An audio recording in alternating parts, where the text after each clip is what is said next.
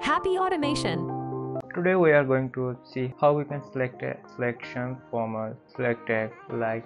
Here you can see a drop down. In other words, it's a selection. We are going to see how to select it by Automa. We'll move on. If your drop down is a select element, like you will press F12 to move in a developer mode, you can see here element. You can see it's a select tag. This means you can select this element by Automa. You can select an element by default activity in Automa. We'll move on it here. When you will move on a form, you can see here select. By default it's a text field, but if you will select here a select, then you can select your option in a select field. In our case, here is a select. We'll press here select. Here is a two type of option by which you can select your option in a drop down. First, by value. You can see here option. You can select by its a value. As we can see here, its value of this option is UI vision. You can select this option by UI vision and so on. You can see here values of options there, and we'll select here a UI vision. It's mean second option.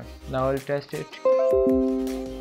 As you can see here, it's successfully selected in a select. And now we'll select by its index. Here is by default define a first option and last option, and you can also here select custom option. In a custom option, you can put here index of your option. If I want to press here UI vision for enterprise priority, and then I'll need to put here 3, which is the index of it. So put its index and I'll test it.